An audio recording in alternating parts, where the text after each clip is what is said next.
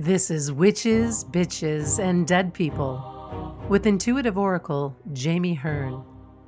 Jamie stirs the cauldron with witches, shamans, healers, psychics, and mediums who bravely share their power and give you insight into what conversations with dead people really look like.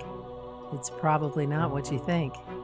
Sometimes hilarious, sometimes macabre, and always informative.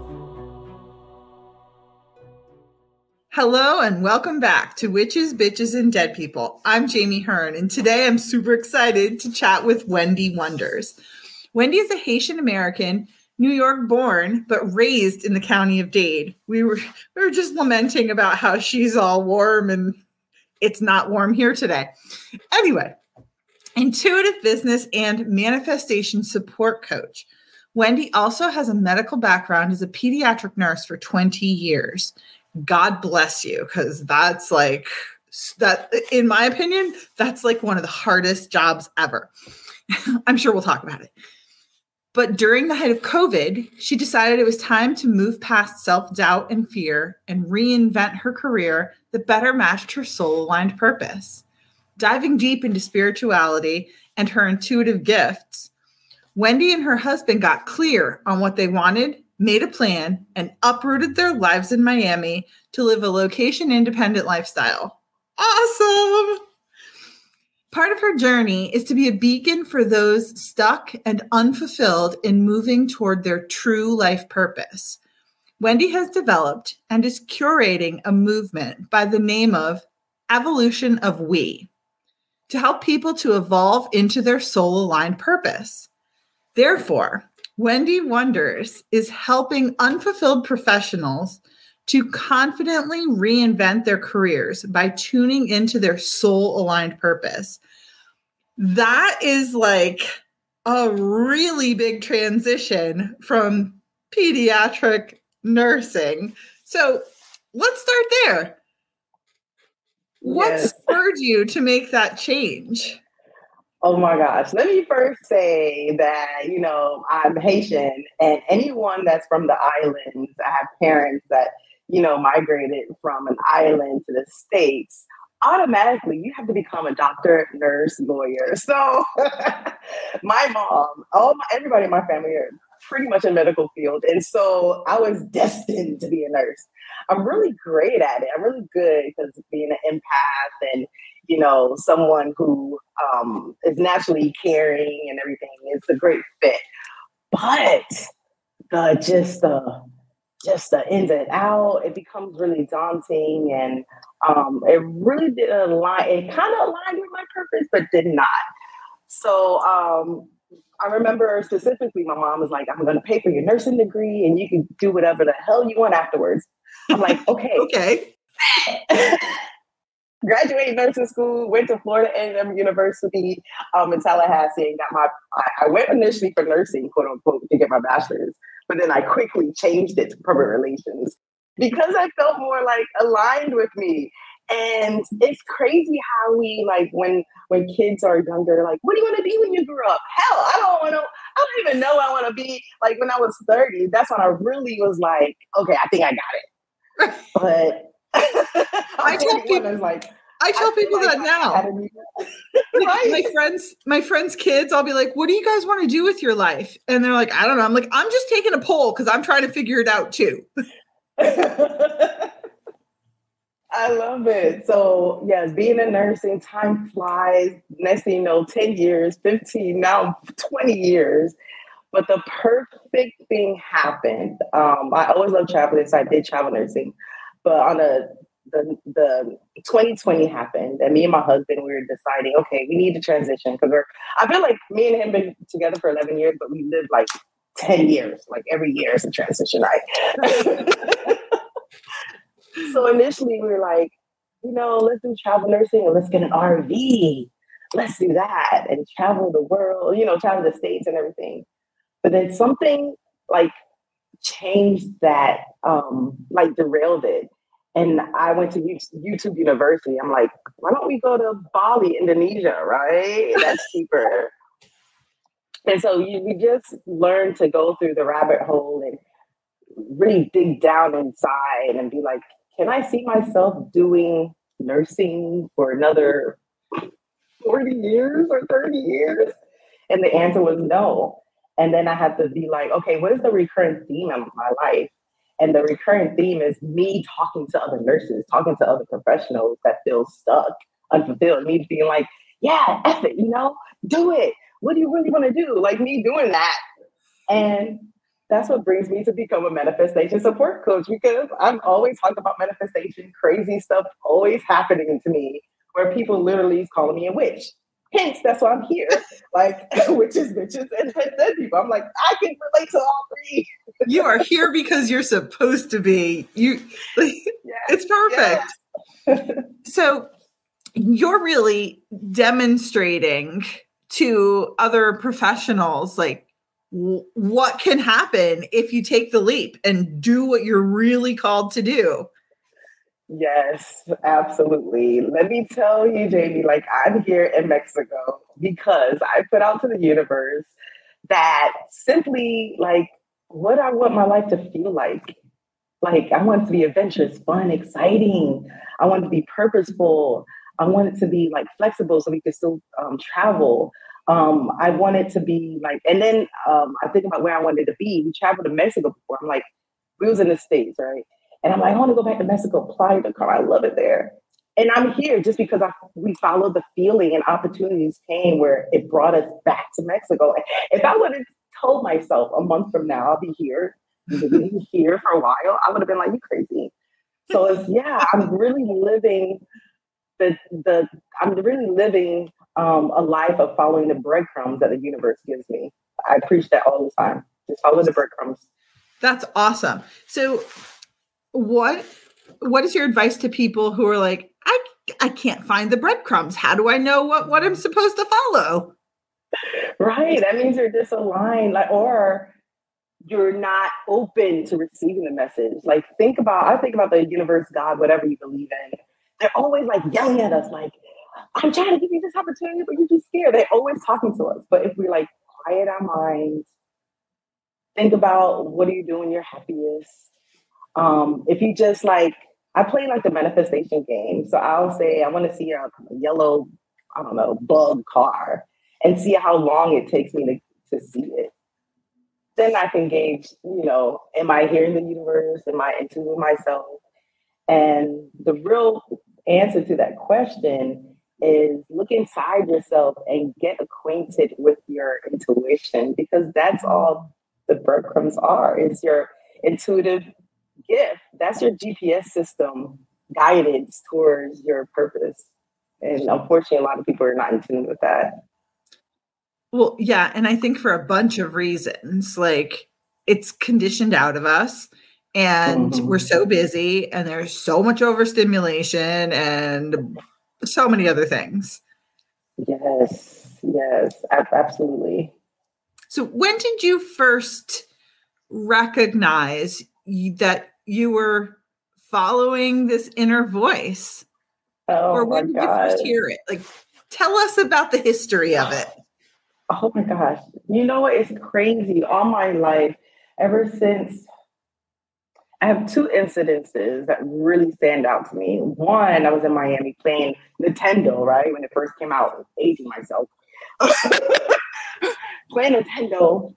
And then I kind of like go into the meditative state. I didn't know what it was at that time, but now I know. A meditative state. And I remember myself being another person. Mind you, I don't know if this is video podcast. I am a Black woman with locks in her hair, okay? And what I envisioned is a little girl. I was 9 at the time. A little girl, maybe a year or two younger than me, but she was Caucasian. She was white with long blonde hair, curly. But I was her, and I was pressing the microwave button. And I came to, and I lost, and my mom went in the kitchen. She's like, Wendy, did you turn on the microwave? And I'm like, what? I'm like, how long is it going for? She's like, 30 minutes. I'm like, what? What's in it? She's like, nothing. That was the moment I was like, something is going on. And I remember it like it just happened yesterday. So I knew that something was bigger past me. I'm like, is this my past life? Is this someone I knew? I to this day I don't know what it was, but I think it was just maybe jump into parallels. Girl, I don't know. It was a glitch. Yeah, it's like what? That was one. A second thing is that, and during Florida A&M University, they have a radio station, 90.5. And I always love, I was like, it'll be fun to be an on-air personality. Maybe I should try out or something. But every semester I would see the call out and I wouldn't try. And then I'll feel like defeated. And I'm like, why are you feeling defeated? I didn't even try. So one time I saw the sign on the pole. I can still envision it.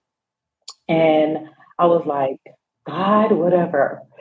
If I try out to be an on-air personality at 90.5 on FAMU radio station, like that's it, right? I will do whatever. I made a promise. I said I would do whatever opportunity you put in front of me that aligns with what I'm trying to achieve. Jamie, I got the part on 90.5 and I had a great time. I'm like, I was sold. So from that moment on, I would just play and, I would show interest in different things and I would get things like this. And family and friends would be like, yeah, Wendy, you get everything you want. And now I could put a name to it. As you get older, you put a kind of name to it. You fall in love with Abraham. I fell in love with Abraham Hicks, Reverend Ike, just all these people. And I'm like, I feel validated. So that goes to show you that they're always there. Your ancestors, the universe, is always there to guide you. But sometimes you just have to wake up. Now I feel like a conscious, like I'm woke, right? But yeah, you got to wake up. It's an awakening.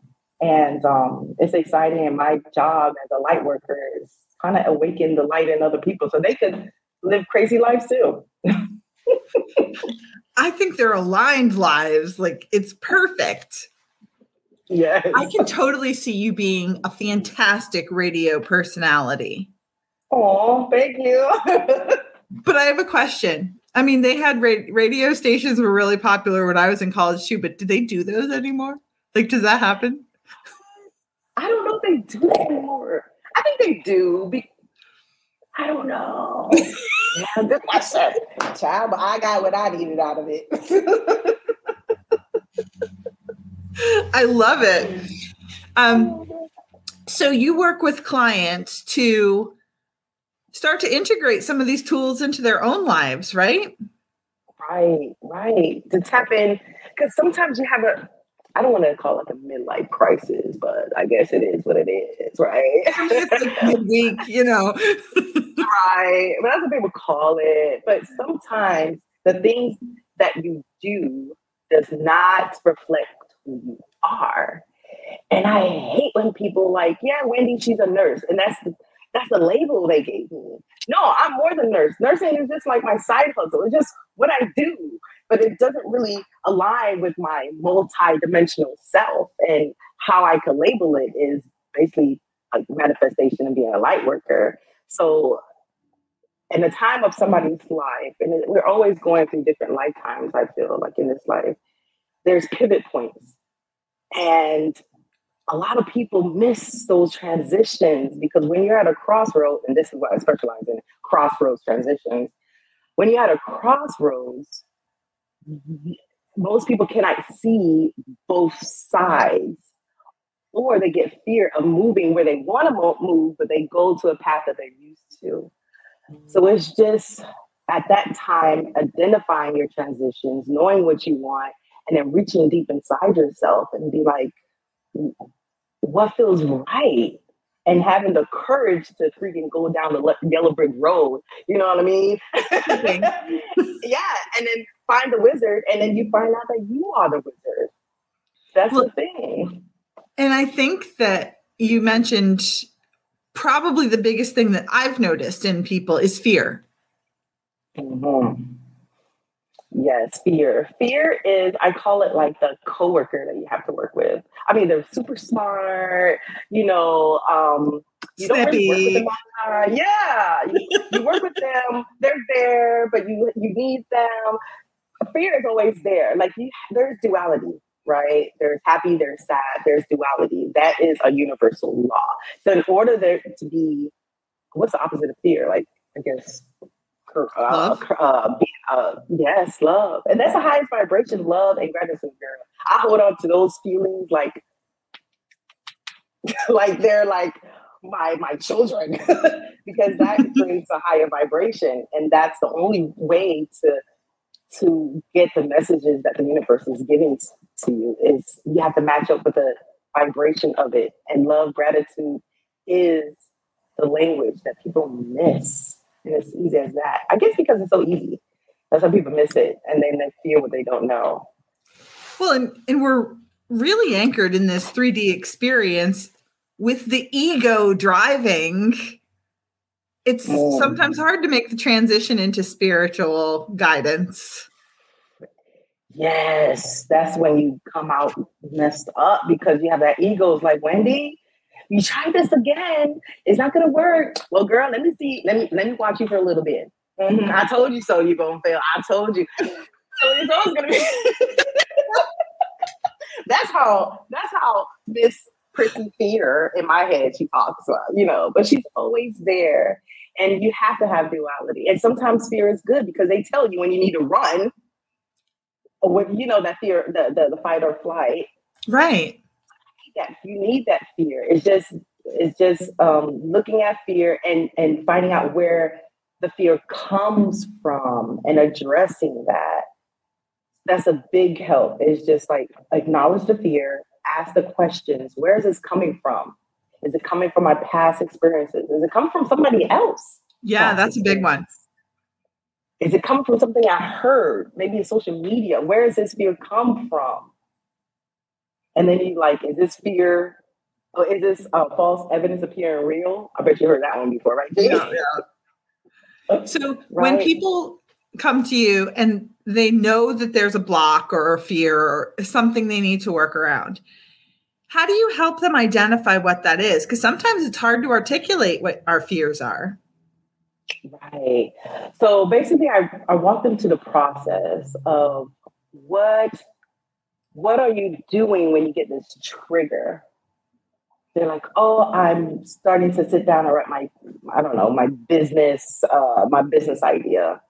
Okay, where is it in your body? Is it your stomach? Is it your heart? Is it your throat? Because I'm real big on the chakras too. I'm a Reiki. I do Reiki, but I do that personal. I don't monetize that. And so they tell me, and then we look at what chakra is blocked. Or I ask questions like, where do you think this fear come from? Where did you hear this? Show me the proof that this fear is fact. I want proof. Write it down.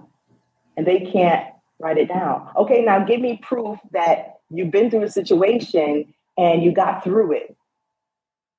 Give me that story. And they can give me stories of incidences, situations, people that they pull through. I'm like, okay, so I don't have any facts of, this fear that you have here, but I have this. So let's go ahead and you've done this before, So it's just like walking people through and changing perspective of what fear is.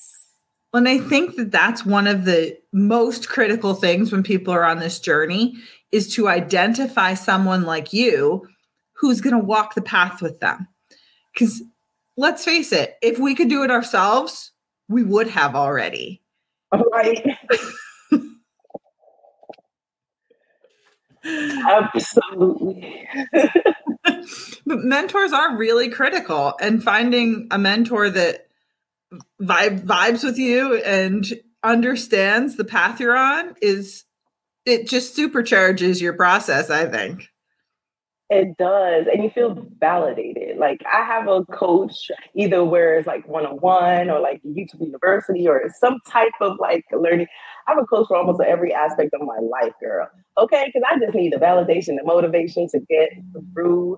I have to make sure that, because everything I do is intuitive or like getting constant downloads. So it's like, is this really, your podcast is called Witches, Bitches, and Dead People, right? So it's like, is this really real? Like, is manifestation really, like, sometimes I'll be like checking them, like, okay, ancestors and universe, Let's see what you can do today.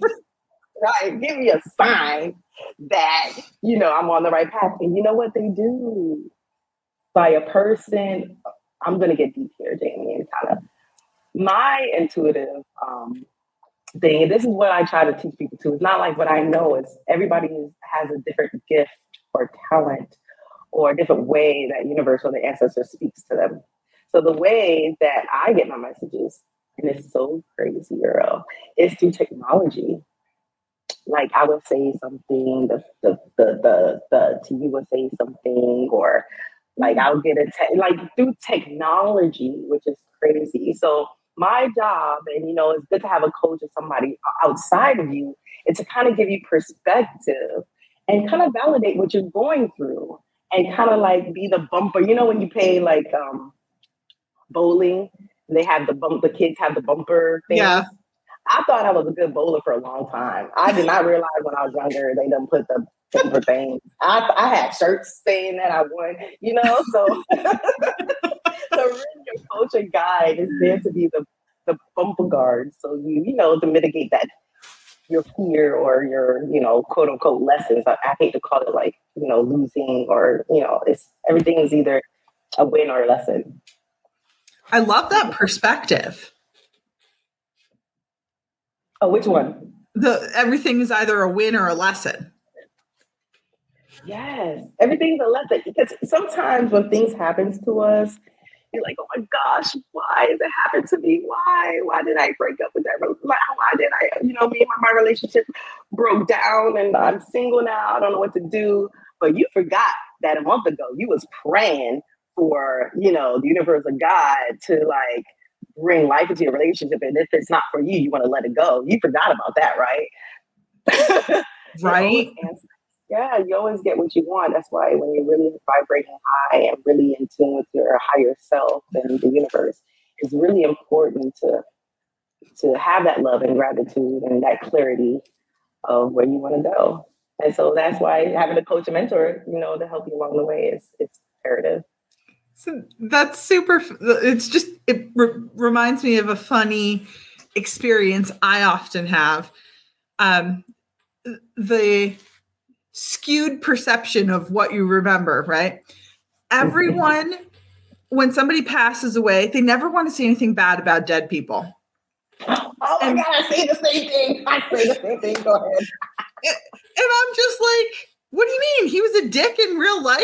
He's a dick when he's dead too. Like, right? I'm glad you have that perspective. I say the same thing. I'm like, now I want to go to a funeral of somebody who was not a great person and really be like, y'all really gonna lie like this? That's all we know. That would be me. I can put in that corner. Right? That's why I draw the line. Like, that's one thing. I'm really intuitive, like smelling, hearing, feeling. I don't want to see no dead person. Okay, I do not want to see spirits. And sometimes I feel like they tested me like, oh shit, I think she's ready. I'm like, yeah, I'm not ready. I'm not ready. Just talk to me through phone, whatever. I'm not ready. Through the computer. It's really wild. I should, and that's what I'm trying to do with my like Instagram, social media, is really be the testament. And that's what got me to this work. I don't want to miss it. Do you know what Abraham Hicks, Esther Hicks? I know of them. I don't know a lot about their work though. Got it. So they wrote, they're the whole premise of like The Secret or whatever. They, Esther and Jerry, their husband and wife, Jerry since passed away, but they wrote the book of Law of Attraction. And so you can look on YouTube. She has like clips of her teachings. Her conferences are really good. So she, to make it short, Esther, she gets downloads to quote unquote like universe that comes through as Abraham, right? And at first it sounds crazy because I told my husband he was nuts for reading this book. I could not comprehend. And here I am, like almost kind of like Abraham, but I don't have like a universe talking and saying, hey, I'm Jimmy. I'm going to be talking, But anyway, next week. Girl, I'm calling you if it happens. But Abraham was like a lot of people, and notice this thing, like a lot of people, celebrities, people that, are well off, they always kind of like allude to and say like, oh, I believe in law of attraction, manifestation, and all this stuff. They always like have a hint, everyone have a hint of it. But nobody, Abraham or Esther, right, says like nobody really talks about like manifestation. Nobody really said call it out what it is. And as soon as she said this, I was like, I'm gonna be the manifestation. I'm gonna say that, manifestation works and da da da.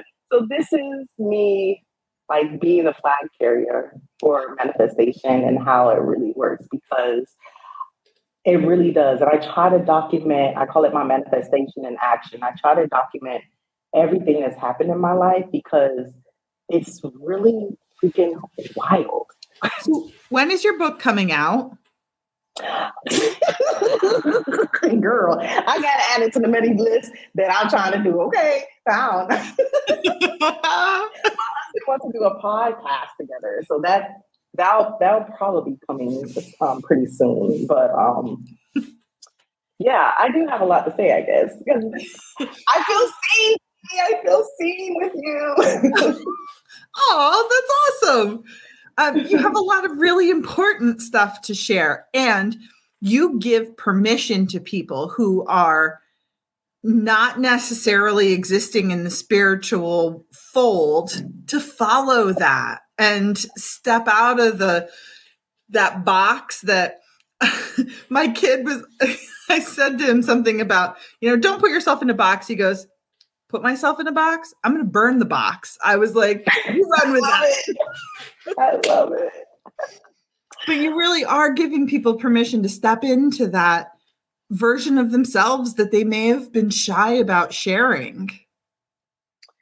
Yeah. I mean, why not? When you think about it, everybody's in their own little world. Like nobody cares about you. Everybody's in their own little world. And I love the book, How to Win Friends and Influence People, because one, everyone I see a part of myself. So I treat it as if. And then if you also think about the How to Win Friends and Influence People, is people like them, and then people like people that they're aspiring to be. So if you fall into any of those two categories of the people that you're trying to impact, you can make magic. And it's so important. That's why I'm on this like journey of just helping people just align with their higher self and their purpose, because people are maybe looking at you as inspiration. They'd be like, oh my gosh, I can do it too. And that's all we here to do is live. And that's your purpose. It's not no grand, like, I gotta save the world. No, you gotta save your world. Therefore, you save the world. Awesome. So I could totally chat with you all day long. You are so much fun. Thank you. Same here. So you'll have to come back when your podcast or book or wherever you're coming up next. Come back and talk about it. And I love to travel. So I have family in New York. So when I'm up there, hey, you never know, we can hang. I love where people love me. I love it. Well, where can people find you if they want to learn more about you? Well, I have several social media platforms, right? It's crazy. But Instagram is at the Wendy Wonders. Instagram is at the Wendy Wonders. And I also have YouTube, which is Wendy Wonders on YouTube. I think that's it for now. I think Facebook, I'm probably on there since I got hacked. But Instagram and definitely Facebook. And my website is evolutionofwe.net, evolutionofwe.net, because when you involve, we all involve. It's all about the evolution of we. And that's what I'm curating. It's just our evolution, because it's a separation is happening in our conscious world right now. And yeah, we need some support. Awesome. We will include links to all of those so people can find you with one easy click. Awesome. Thank you so much for joining us today. I'll see you all next week on Witches, Bitches, and Dead People. Peace and badass magic. Thank you for listening to Witches, Bitches, and Dead People with Jamie Hearn. If you like what you heard, please subscribe, rate, and review at Apple Podcasts or wherever you listen in.